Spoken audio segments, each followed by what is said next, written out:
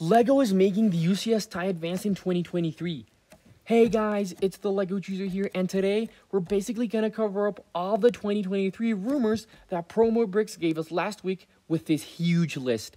And as you can see, this list is for January to May of 2023, and it's just the beginning of the year. Again, we do not have specific dates for all of these sets because it's in a huge time lapse all the way since January to May, and some will be releasing in January, some in May, and some even in March. So we're just gonna cover up all the things we know for now. Moving on with the first rumor, a Star Wars Brickheads, and yeah, we just do not have anything on this. I'm just gonna rumor all of this up because we have no idea. A rumor someone told me is that it's gonna be a $40 set, and basically what came to mind is like the Hogwarts teachers, that it includes 4 Brickheads. But if it's not that, I'm assuming it's gonna be a very popular character, like someone from the Bad Batch, like Hunter, Omega, or someone really popular. I just don't believe that it's gonna be a $40 one, but again, it's still up to date because we have no further information about this. Moving on with the next one, and of course, it's going to be a Slave 1 Microfighter. I am not expecting much from this set. Of course, it's only going to come with Boba Fett. I'm expecting the newer Boba Fett, not the classic Boba Fett. But yeah, the build is going to be pretty simple. I have no idea how this is going to look. LEGO made one for Comic-Con about 10 years ago, but again, we just have to wait and see what this looks like. Moving on, the first battle pack of the year. Yeah, guys, the first battle pack of the year is going to be a 5.0 first battle pack, and as you can see, it looks pretty nice. I expect the build to be like a terrain and a speeder, like the Hoth Assault. Of course, it's not going to be based on Hoth. I expect a Clone Wars planet. I have no idea which one they're going to use. And they're all going to be 501st Troopers, a Sniper Trooper. I just got this from Battlefront, and wow, this in LEGO form will look amazing. The Heavy Troopers, dang, this is a custom version, but it will look spectacular. And the Clone Commander, again, it's not going to be Rex, but it's going to be a very cool minifigure. Moving on to the 2 rumored Mandalorian Season 3 sets, one priced at $34 and one priced at $100, but we have absolutely no idea what this are. If we could see what the show is and just basically get the plot out of it, we can maybe speculate, but right now, with me not seeing Season 3 because it's coming out next year, we have absolutely no idea about what these sets are, so we're just gonna move on. Moving on is the TIE Bomber, and wow, I am astonished from this set because the last time we saw it was all the way in 2003, and wow, yeah, sorry to say tree, guys, I just say that sometimes, and yeah, this set is just so bad that it has been over almost 20 years since we got this set, and yeah, it's gonna be a 20-year difference. And the figs, in my opinion, are just really disappointing. Gonk Droid, the TIE Pilot, and Vader.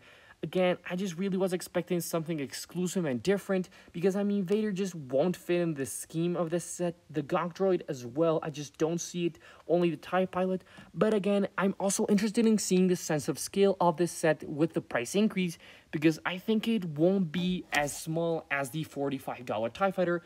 Guess we'll just have to wait and see for ourselves. Moving on to one of the most exciting ones, and it's the Captain Rex and Cody helmets, and wow, Cody's gonna be phase 1 for what I think, and especially, not only my opinion, but I saw it from other leakers, that if Cody is gonna be a phase 1 and Rex is gonna be a phase 2, I have absolutely no idea why they didn't make both in phase 2, since they'll match up together nicely and better than with the current rumor. But these are just custom versions, and as you can see, with LEGO making one of these, it could look absolutely amazing. It can be the highlight of the beginning of 2023. Moving on to our first diorama, and it's going to be the Ender Speeder Chase diorama. Again, I think the minifigures will be Leia, Luke, and maybe 2 Scout Troopers. And as you can see, it just fits with the scene. And there's a small mock I found on internet, and it doesn't look that bad. I think that the diorama could look absolutely amazing and really just show you what episode 6 is, since Endor is the main planet. Moving on to our second and last diorama, it's going to be the Death Star throne room, and wow, if the playset one was cool, I expect this one to be absolutely astonishing. And over here I found a mock, and this is what I expect it to look like, and even the quote is so good, guys. "You failed, your highness. I am a Jedi, like my father before me, and wow, this can be amazing. Of course, I expect it to be a bit bigger and having the 5 minifigs. Of course, I think it's going to be 2 more royal guards, but I think it's going to be more fleshed out. But again, it just looks so good that I am really waiting to see what this set looks like. Moving on to our last set, and the one we just really don't have anything with, is the May 4th UCS and the May 4th promo. Again, we have no idea, but if I am, or I were to speculate, I'd say it's one of these 3 UCS sets that we've seen in the past. It's been a couple of years, whoa! It's been almost 20 years since we saw the UCS TIE Interceptor. It's been 15 years since we saw the UCS TIE Advanced. And it's been more than 10 years since we saw the B-Wing.